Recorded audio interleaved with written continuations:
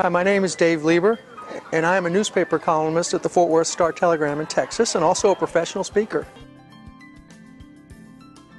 As a newspaper man, I live and die on whether people follow my stories. They read the headline, they read a little lead, and then they decide whether they're going to stick with me.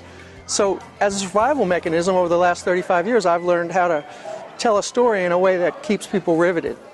And then I realized that in today's world, you really have to have your story down. If you're selling anything or a part of anything, if you're part of a nonprofit or a corporation, or you're an individual entrepreneur, you need to have a great story about not only yourself and how you got to be where you are, but about the people that you're trying to help. Learn their story and show them how to tell their story.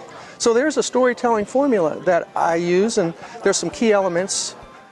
And when you use those storytelling elements to promote yourself or promote whoever it is you're trying to promote, people pay attention to you because the brain gets riveted on the story.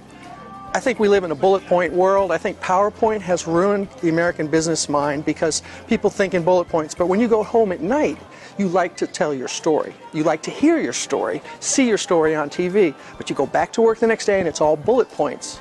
And that's just not the way the brain functions.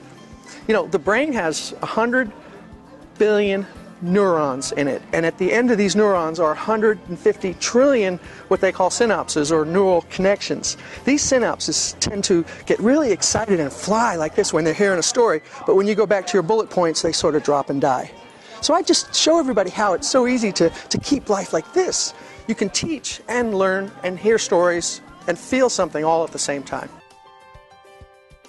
Businesses tend to go to the bullet point world, and they use PowerPoints to express their points, but you don't engage people emotionally when you do that. So in the business world, I would go into that company or that association and I do some research about what they're doing, what their problems are, and then I come to them and I show them that they're ignoring the emotional, crucial elements of their story. And here's how you do it. Everybody has a story. Everybody has good times and bad times. And people just tend to overlook the hard part to get where they are today. But the hard part is what fascinates me. When someone wins an award, it's great that they won the award, but there was a point where they were going down. They were never going to win any award. What happened to them that helped bring them back up?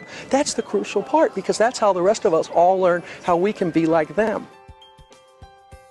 I think people don't know how to identify their stories, and they don't know how to tell them. So I show them how to identify them, and I show them how to tell them. And that brings an emotional connection with the people that they're trying to reach. And so I can go into any business and any association and sit down with them and just talk to them about what they're doing, what they care about, what their problems are. And then I take it back earlier to the beginning, and I see how things went well and how things didn't go well.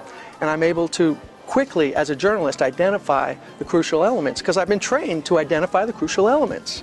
And once we sit down and we do that, then we can work with those elements and we can take them and use them to propel them.